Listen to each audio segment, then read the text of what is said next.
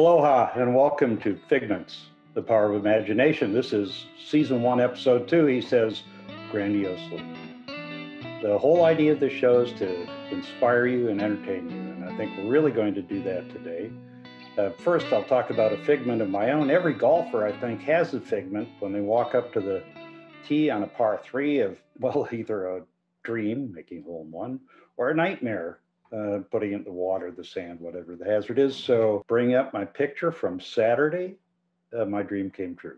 Number 2 at Mamala Bay, 179 yards. And it was a figment. Then it became real. And it makes up for every bad shot I've made. And there are millions of them. So enough about that figment. We've got a great show today, a great guest, an old friend, and somebody you'll really enjoy getting to know.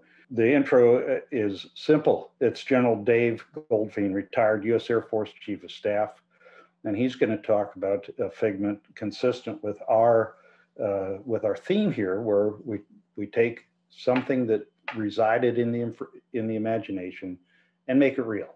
And he did that. And reminder: here's the definition of a figment, and actually here's Dave Goldfein, fingers. My good friend, the retired 21st Chief of Staff of the Air Force. He served for 37 years and was a fighter squadron commander, group commander, twice wing commander, combat in Desert Storm and Operation Allied Force. Now he's in San Antonio, Texas, and he says he's liking retirement a lot. Aloha, General Goldfein. Hey, aloha, Pig. Thanks for having me. Oh, pleasure. And we have a lot of connective tissue. We could take an hour just discussing our connective tissue. Amen. And it kind of starts with a squadron of some repute, the world famous, highly respected triple nickel that we both got to command, right? Yep. Amen. Yep. And there's no squadron like it. And that was long before you stood up and testified or sat down and testified to get confirmed as the 21st Chief of Staff. But and to me, and a lot more fun, can I just say? Oh yeah, nothing like it. And as I thought about that, to me, Dave Fingers, you are every man's fighter pilot, every woman's colleague, coworker, fighter pilot. There's a humble, common person to you that we all admire. And I have to ask you, when you first sat in the office of the Chief of Staff of the Air Force, in charge of the whole darn thing, and sat behind the desk, did you ever have a fleeting figment that maybe somebody would catch you and ask you what the heck you were doing in there? I actually lived in constant fear, especially during my confirmation hearing, that Chairman McCain would raise a piece of paper, lean forward in the microphone and say, hey, General Goldfein, I happen to be holding the transcript from your Air Force Academy days. Are you kidding me? You were class of 83 at the Academy? Actually, I joke, I was the class of 81, 82, and 83. I was the John Belushi of the Air Force Academy. And that's what I wanted to allude to, was the 81, 82, 83, but you were the top graduate in philosophy, as I recall. And I only know this because you told me. Number one of one. One of one. And I think you also told me you were marching tours, a form of punishment that we didn't have at the University of Wisconsin, right up to graduation. As a matter of fact, I had to call my physics instructor to ask whether he would share with me whether I was going to pass and graduate, because I was planning on getting married the next day. And I asked him, I said, hey, sir, if you don't mind just telling me right now if I flunked and I'm not going to graduate, I can save my family a lot of money, a lot of hassle. And he said, well, he goes, I got good news and bad news there, Cadet Goldfein. He said, good news, he goes, you're going to graduate, you passed, you can get married. He said, the bad news is you will never return to the academy as a physics instructor. Well, you weren't planning to do that anyway, right? No. Because you come from a distinguished family of fighter pilots. Your dad was an icon of the fighter community. He'd served in Vietnam in the world famous, highly respected triple nickel. And as I recall, when you pinned on Colonel, was there over 100 years of commissioned service in the room from the Goldfeins? Sure was, yeah. Older brother Steve, who retired as 2-star general, acting director of the Joint Staff at the time, and my younger brother, Mike, who retired active duties, Lieutenant Colonel, and went on to be a reserve F-16 instructor for many years. Mm-hmm. What And a now family. next generation is there with my daughter serving as an intelligence officer, and my nephew is at pilot training right now at Shepherd, and my other nephew is a squadron commander flying Eagles. Cool. He's got the Finally, a fighter F-2. pilot. Yeah, that's Because right. my background was mostly in F-15, so a little bit of rivalry there. And our connection started before we knew it started, because we were at Luke Air Force Base at the same time doing different things. Yes. I was requalifying in the F-15, and you were in your initial F-16 training. And do you remember the conversation we had in the Triple Nickel Bar at Aviano in December of 1998? Boy, do I ever. Yeah. Yeah, when this guy lost his brakes in an F-15 and was coming right at me. Yeah, so the way I remember, you said he was coming right at you, or no, you said, were you there at Luke when that happened? And of course I said, was I there? Why, that was me. And I had lost all brakes and steering, and it should have been killed. And you are the only one who saw it. For 10 years, I didn't know how I survived, and then you enlightened me. And that's another 15, 20, 30-minute story best told with cold beverages. So we'll leave it there. And then we linked up again at Aviano Air Base in Italy, where you commanded the world famous, highly respected Triple Nickel, and had the joy of having a boss, me as a one-star wing commander, who had commanded the same squadron and took special interest in your work. That had to be fun. Oh yeah, that was a blast, and I'm sure we'll get to it. We'll share with the listeners the great fig leaf quote after welcoming back from Serbia. Yeah, we'll probably get to that. And you were, we had great leaders there. Yes. Really, Jeff Eberhardt, Dave Nichols, all the guys who came into squadron, and it was a time. I would suspect that many who view this today won't be aware or won't recall what a big effort Operation Allied Force was, because it was kind of in the background news. There were no ground troops. It was right about the time of the tragic Columbine shootings. It took up a lot of the media bandwidth, and so it didn't make a lot of news, but it was important. And I'll speak for you and me and the folks who served with us, because this is what I've heard. We felt like we're doing something right and important, and trying to stop ethnic cleansing. Yeah, and it was so unique too, because you and I had discussed the fact that fighting from home, where our families lived, was not in the brochure, and so we had to work our way through that, and our spouses today, that went through that with us, their war stories are as good as anything we have to tell.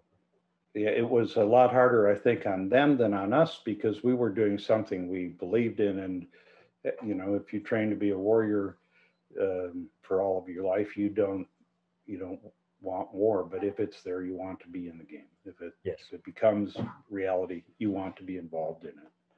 And we were in a unique way in a war where the principal application of military power was from the air. And I think I picked words that won't irritate our Army guys too much, our Army friends too much, but it was the truth. Now, that was not your first combat experience, right? Right. No, my career I was quite lucky, actually, because like you say, you never wish for war, but if there's one to be waged, you want to be part of it, because it's what you trained to do, and you want to do it with your values intact.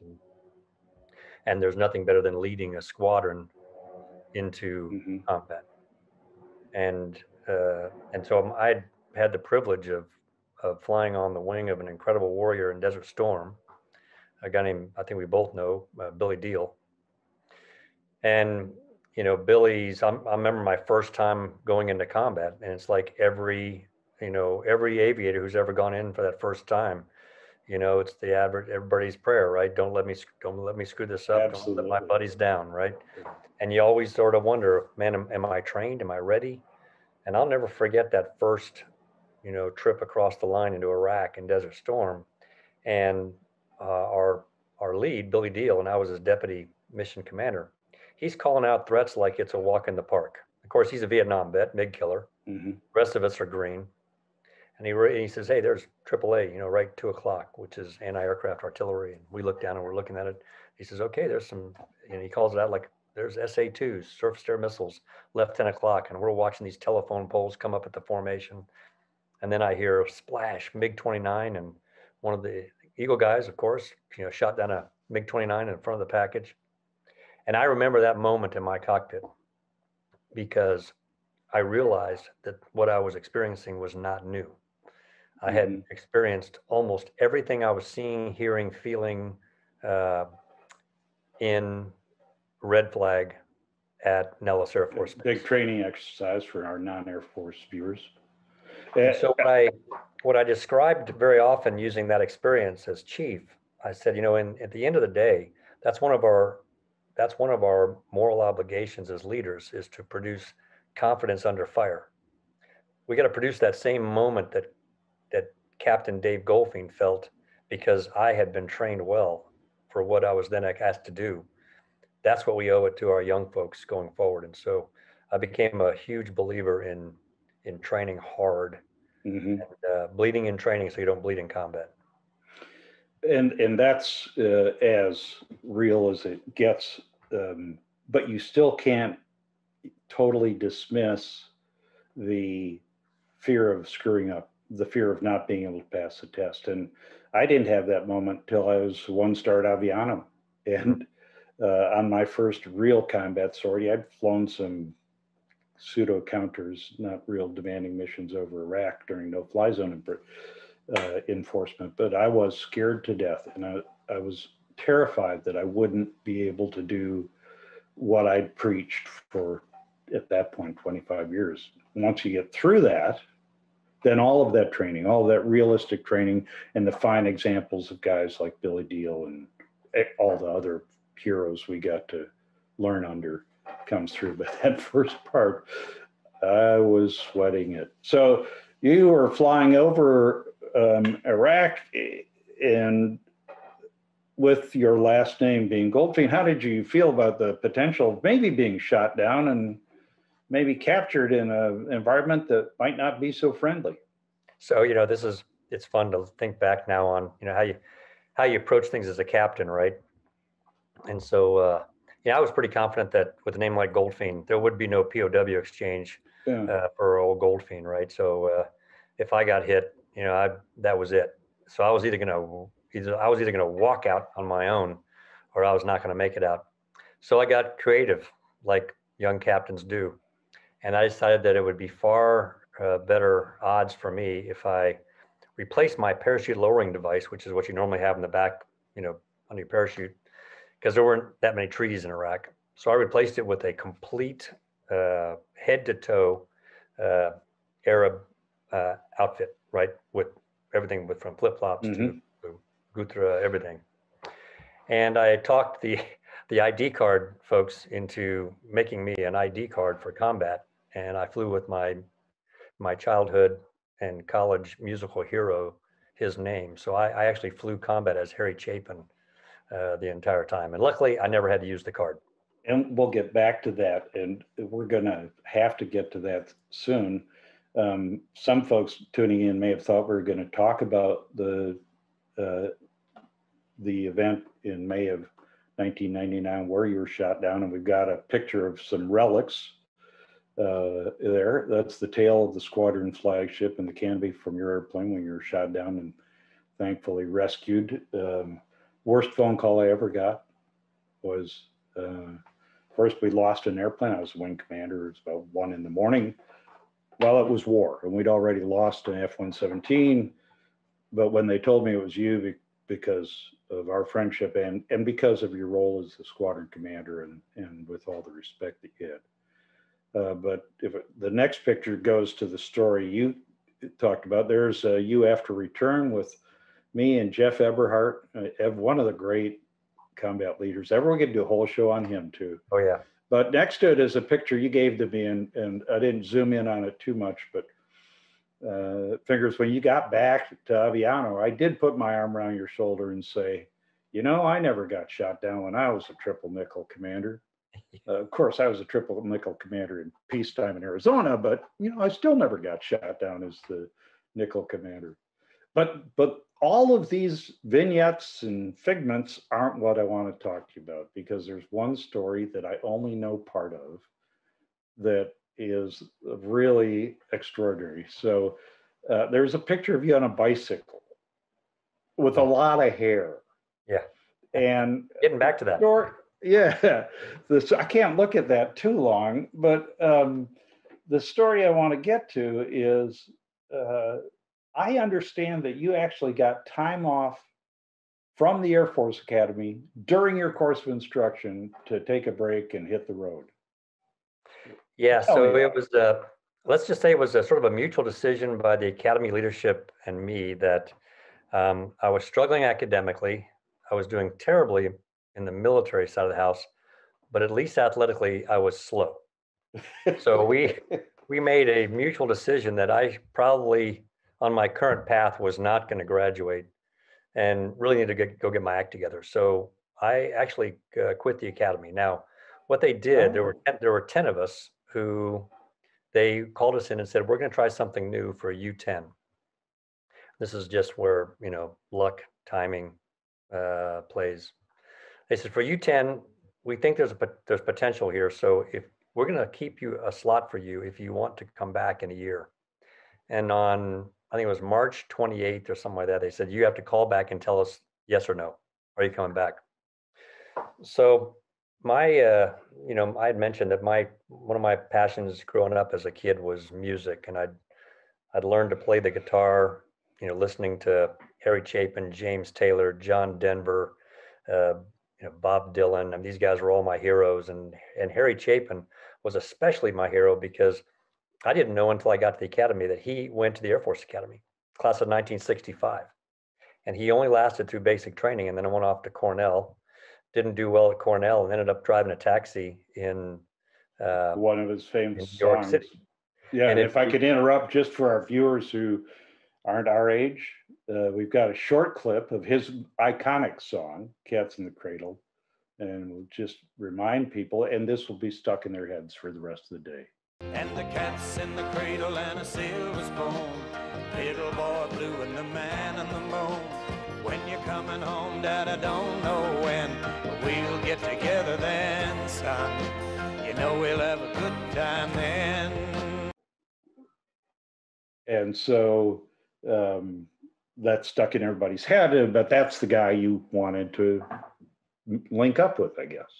Yeah, and so I ended up getting, through an academic advisor, a connection to a connection, I ended up actually getting a job as a roadie in Harry's band. And so I jumped on a 10-speed bicycle, that one in the picture, and left everything I owned, which was, fit into a backpack essentially, with my girlfriend at the time who lived in San Antonio, Dawn, and started pedaling to New England to join up with Harry's band. And I was actually 3/4 of the way there when he had his tragic car accident and we lost him.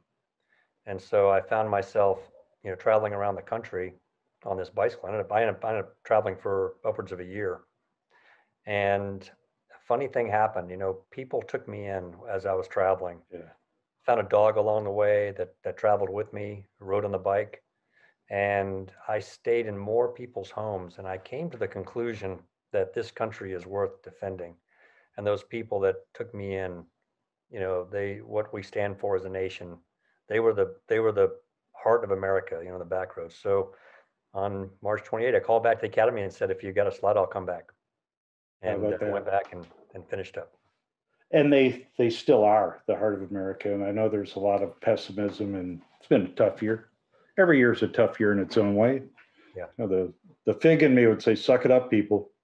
It's never easy, but people do make it tolerable. And, I had an opposite end, similar experience when I rode my Harley around the four corners of the United States to see the country that I defended.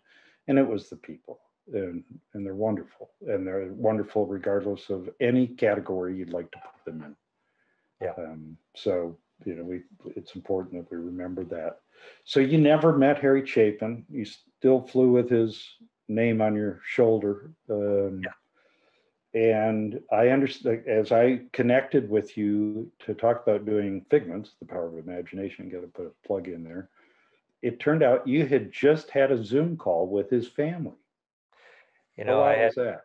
I had a, they just did a documentary on him that I happened to, somebody pushed to me and I got a chance to watch it. And his brother Tom and his son Jason were the architects of this documentary. You know, we lost Harry 40 years ago. So, and this guy still has this incredibly outsized impact on his passions, which were world hunger and poverty. And so I thought it would be important for the Chapin family to hear a story of how their brother, father inspired this knucklehead cadet who grew up to be chief of staff of the Air Force. And as I told them, I said, you know, your brother, you know, Harry, I've flown a lot of combat, done a lot of deployment. Don sent me off to war 4 times. And I said, I never went alone. I always had Harry with me. You know, he was either in my head or in my headset. And So made a big difference. Yeah, and I think in your heart too, Fingers. And um, I didn't know much of it, the rest of his story, till we connected and I found out you talked to the family. I encourage all of our viewers, or both of our viewers, depending on how many we have today, to go to the Wikipedia page, because he was an incredible philanthropist, not just a musician, and it really remarkable.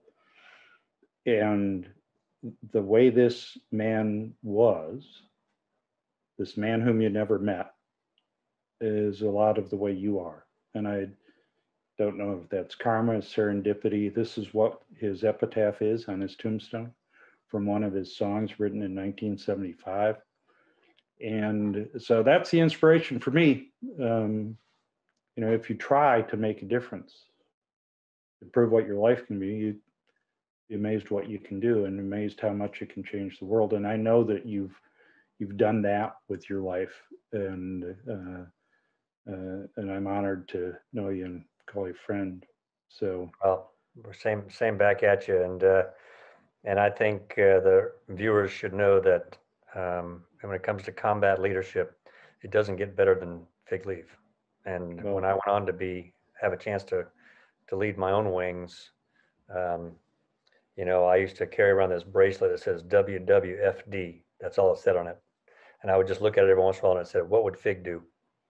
really, well, that's touching. We had a great team. It was an incredible time. It always is.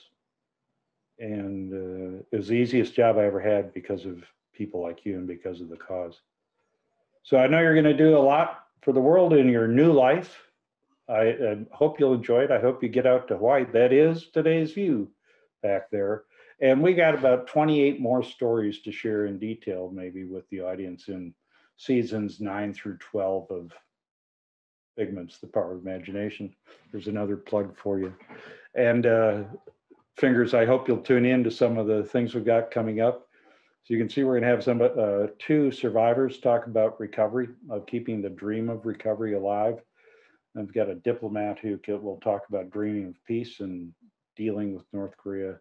And then Susan Helms, who I'm sure you know is one of the most brilliant and wonderful people, a great astronaut, and then good friends of mine who took Figments to screen in Hollywood. So somewhere after that, we'll get you back on, or maybe we'll just get you and Dawn and I, and we can do our 3-part.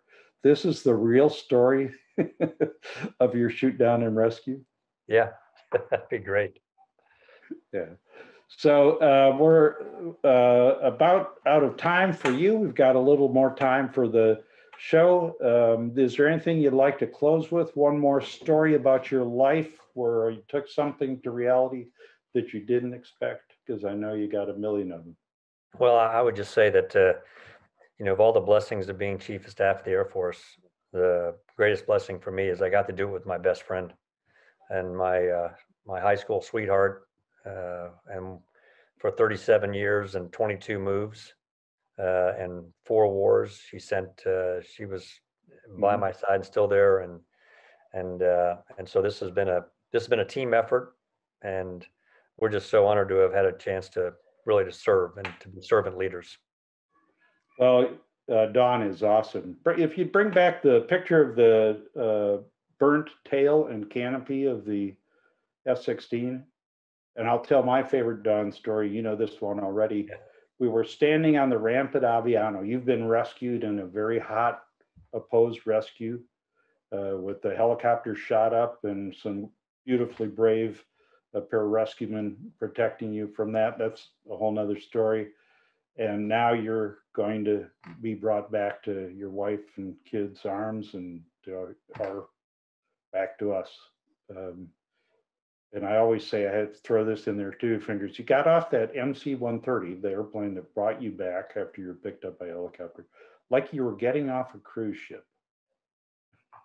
And I don't know why that's the image that stuck, but there was a nonchalance of, okay, I've been shot down and rescued. And Dawn was next to me and she looked up to me. And that's one of the things I like most about Dawn is very few people look up to me physically. And she did.